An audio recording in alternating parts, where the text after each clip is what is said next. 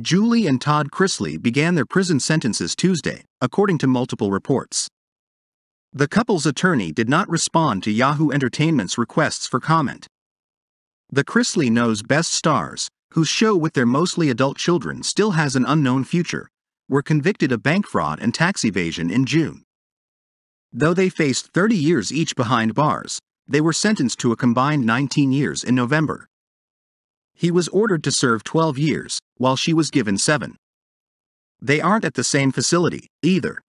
While they were initially assigned to different prisons in Florida, where he's at the Federal Correctional Institution Pensacola, Entertainment Tonight reported that her designated location was changed on December 20th from the Sunshine State's Correctional Institution Marianna to the Federal Medical Center Lexington in Lexington, Kentucky, where inmates require medical or mental health care.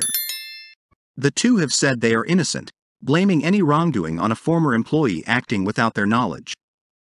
They had requested to begin their sentences in 3 weeks, but it was denied, as was their request for bail pending their appeal to the courts.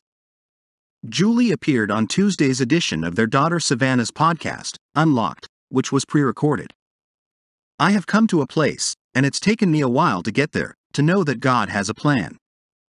God has a purpose for my pain.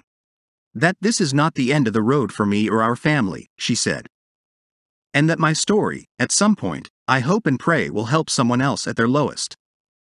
On Monday night, less than a day before he was scheduled to report, Todd shared footage of Georgia-based gospel singer Karen Peck performing the song, 4 days late, before a packed audience. "He is always on time," he captioned the video on social media, before adding the hashtag, "Fight the Good Fight."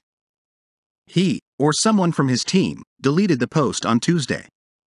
He said last month that he felt more religious than ever in the wake of their legal issues.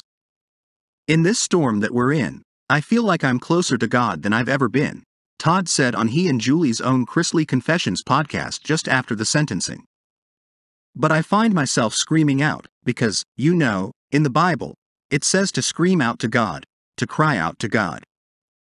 And, you know, with what we're going through right now, you've heard me do that.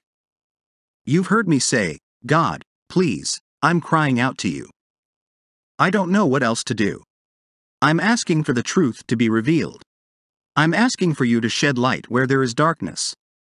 I'm asking for our enemies to be exposed.